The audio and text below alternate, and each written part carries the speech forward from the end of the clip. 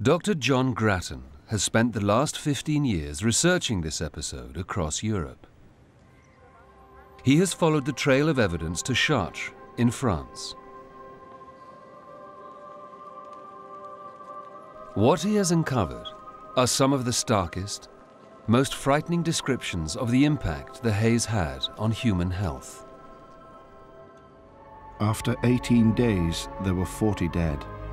One pretends that the fog that turned the sun as red as blood forecast this curse.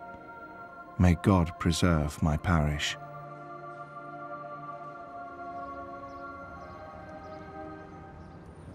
We're in Chartres because this is the centre of an area that was particularly badly affected by the sulphur from Lackey in 1783.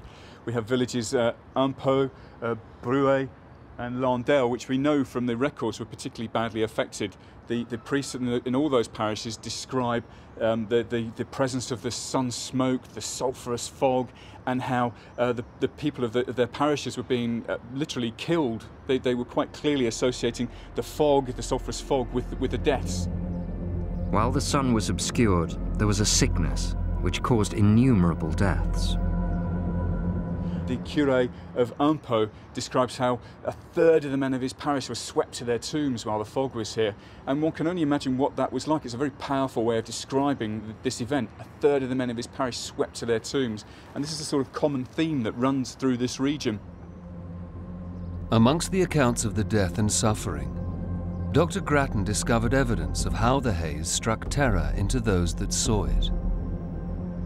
For instance, in Bruay, the parish priest describes how the people were so afraid of the fog and the devils within it that they got the priest they dragged the priest literally from his house, made him put on his vestments, his holy orders, and perform a service of exorcism on the cloud. And you can only imagine how terrified people must have been at the time.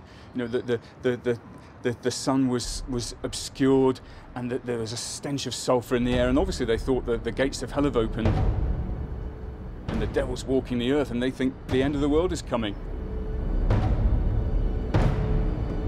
These apocalyptic scenes caused pandemonium across France and prompted numerous articles in the French newspapers.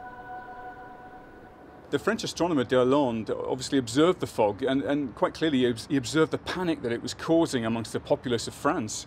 And he went to the lengths of writing a paper about it, and having this published. And the purpose of this appears to have been to calm the fears of the populace, because he writes in this account that he's seen many fogs like this in the records, and it's nothing to worry about. It's just the air leaving the ground after a damp spring.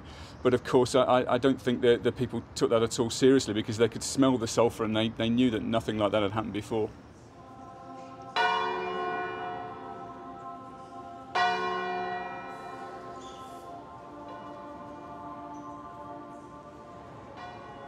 Overall, the death rate in this region of France increased by about 5%. But precise numbers for the rest of France are difficult to establish, because French burial and death records have not been compiled as they have been in Britain.